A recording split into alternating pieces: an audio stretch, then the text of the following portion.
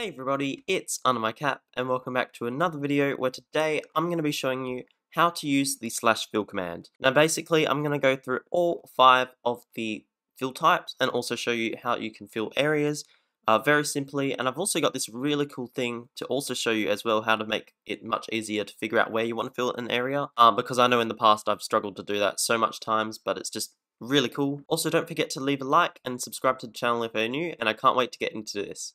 Now let's type in /fill. So if we go /fill, you'll notice that these titles pop up, and this is simply just asking where we want to fill an area. So as you can see, if I do this, do another 3, and then let's just add a few numbers here. So let's say I did 3, 3, and 5. Now I want to add a block as well. So if I went grass, block. So you'll see that it's filled an area here. This is probably one of the basic commands that you can do.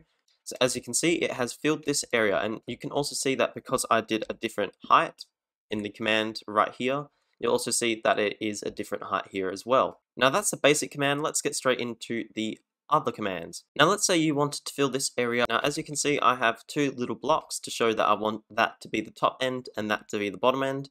And this is how you do it. So what I do is I do the save method, which is basically just going into or over to your wall, and you want to point to your little plus icon at the block. Now what we want to also do is we want to type in the /fill command, so /fill. As you can see, the squiggly lines have been replaced with what we are looking at. So as you can see, it's 234. Yeah, you get it, it's the coordinates. So if I do this, then I want to hit enter. Now the reason why I hit enter is because I can actually go back into my command bar and click the up arrow, and you can see that the command or my coordinates have shown up. So this is really useful because I can go over here, point my little plus cursor at the block, then go back into my / command and use the up arrow to navigate to the last coordinates. And then if I click space, you'll also see that these coordinates pop up. I'm just going to go ahead and go glass, enter. So as you can see, the area which we have asked for, so from that white block which was there to the white block down here, has been filled successfully. Now this is really useful if you want to fill an area, a specific area. Yeah. Now let's go on to the next bit. So basically I'm going to go into depth about these next bit, or this next part of the command, which is destroy, hollow, keep, outline, and replace.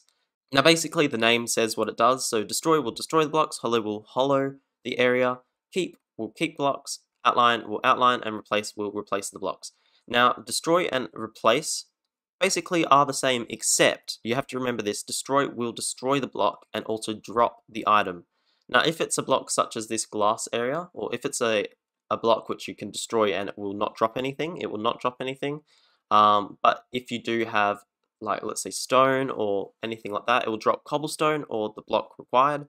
So let's say if I did destroy, and let's do it with dirt. As you can see, I filled this whole area up, but if I do decide to destroy it with a different block, so let's say stone, you'll see that it drops a whole bunch of the items. Now we'll go on to replace, and as I said before, replace doesn't drop blocks, so if I do this, you'll notice it will replace the whole area, but it won't drop any of the dirt blocks, or the stone blocks, sorry. The next one, which is hollow, will create a hollow area, so if I hit enter, you'll see that because I'm using Optifine, the glass is a different texture, but the actual area inside here is hollow. Now another weird thing about this command is that hollow has the exact same effect as outline. So if I hit outline, you'll see that, as you can see, the area that I just broke is now fixed, and it is still a hollow area or an outlined area. Now the last part of this command is the keep command. Now I'm going to place a whole bunch of blocks in here just to show you how this works.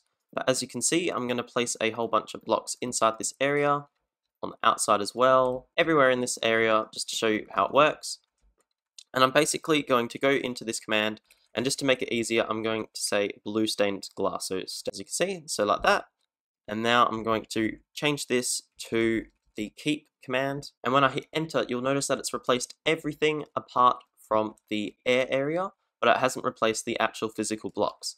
But yeah, so that's basically it with this tutorial. I just covered the simple parts. If you do want me to do a Bedrock tutorial, also comment in this description as well. Please note this will not work with Bedrock, what I've done over there, because the command line is a bit different. I don't know why. I think it's just because Minecraft is coded differently to Minecraft Bedrock. Don't forget to check out my socials, my donation link, but also don't forget to leave a like and also subscribe to the channel if you are new. But yeah, so that's about it. I can't wait to see you in the next video. See ya!